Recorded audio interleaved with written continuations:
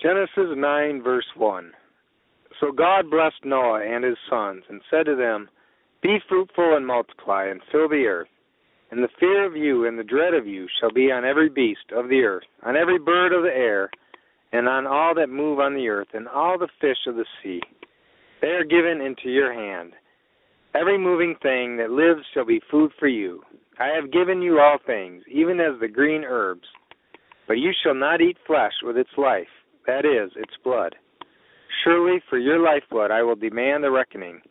From the hand of every beast I will require it, and from the hand of man. From the hand of every man's brother I will require the life of man. Whoever sheds man's blood, by man his blood shall be shed. For in the image of God he made man. And as for you, be fruitful and multiply. Bring forth abundantly in the earth, and multiply in it.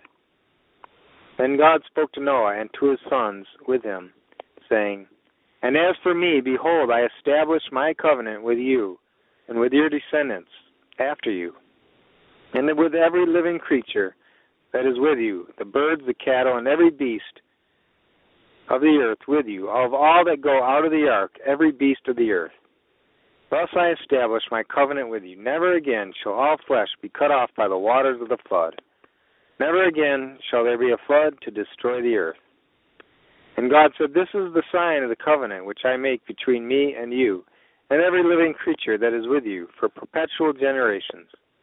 I set my rainbow in the cloud, and it shall be for the sign of the covenant between me and the earth. It shall be, when I bring a cloud over the earth, that the rainbow shall be seen in the cloud.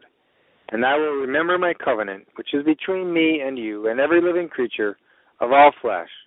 The waters shall never again become a flood to destroy all flesh. The rainbow shall be in the cloud, and I will look on it to remember the everlasting covenant between God and every living creature of all flesh that is on the earth. And God said to Noah, This is the sign of the covenant which I have established between me and all flesh that is on the earth.